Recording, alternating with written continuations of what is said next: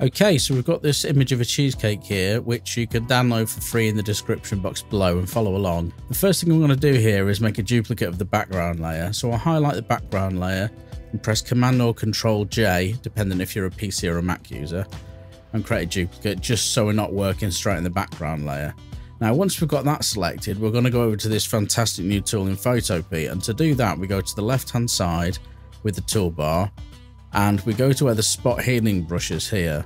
Click and hold down to get to the drop-down menu, and Magic Remove is what we want to look for. So it's the third one down here, and it's got the same icon as the lasso tool, but it is a very different tool. So once we have that selected, we can see at the top here that there's two elements that make this unique.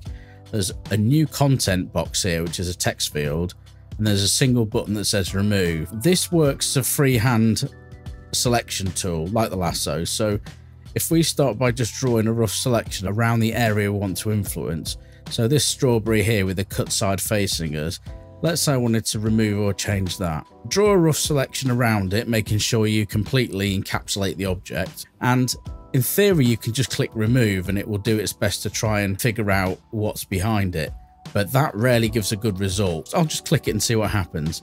Now, the difference between this and something like the content aware tool is it's using like AI image generation to try and figure out what will be there. So in this case, it's kind of picked up on the leaf and it's put it there, but if we keep clicking it, you'll see that it sometimes just starts to put in really strange things. This is not the best way to use the tool. How you should use it, and I'm going to just undo that a few times, is to put something in the content box. So think of this less as a removal tool, but more of like an in-painting replacement tool.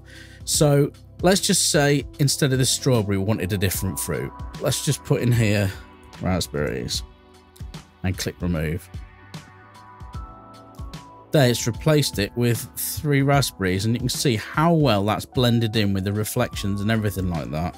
Now, if you don't like the result, with the selection still live, you can just keep clicking remove and just seeing if you like another option or another result more. That looks good. Now they've got the raspberries facing outwards. The leaf it's created is a little bit brighter than the other ones, but that's an easy fix.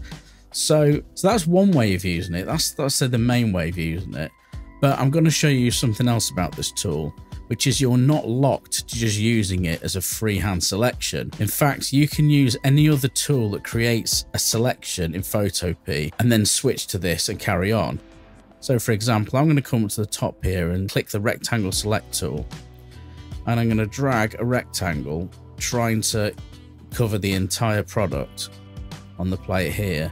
Now, there is a restriction to this tool, but there is a maximum limit of 1000 pixels each way. So you can't use this on an area above 1000 pixels. So I'm lucky here. The area I want to influence is just under 1000, as you can see by the figures in the bottom right corner. I'm just going to let go. And what I'm going to try here is, now I've used the rectangular selection to make that, but before I go any further, I'm going to actually feather that selection. Otherwise, you sometimes end up with a hard line where it's created, try to create the new image.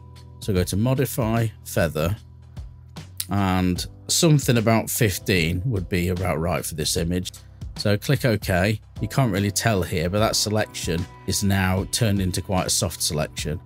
And now we can revert back to the Magic Remove tool. Even though we created a selection in a different tool, we can now change the content to a chocolate cake and click remove and just see what this can do. And like that, we've got a big slice of chocolate cake. Now, I don't particularly like the look of this one.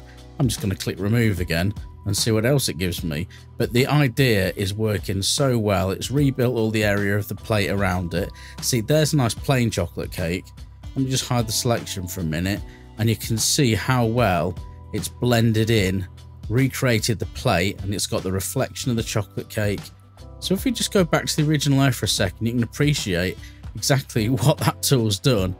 It's pretty amazing, and you can continue and go as deep with this as you like in terms of additions. So let's take this for example now. It's a fairly boring looking cake, so with the tool selected, I'm just going to draw an area around the top of the cake, making sure I clear the top edge, give it a little bit of a gap, and just take it to just the outside edge of the top. just to make sure we've captured enough room for a bit of extra height. And as you can see here, I've already pasted in chocolate frosting. So I'm going to click the button, and look at that now, how amazing it's blended it in. I mean, this is great.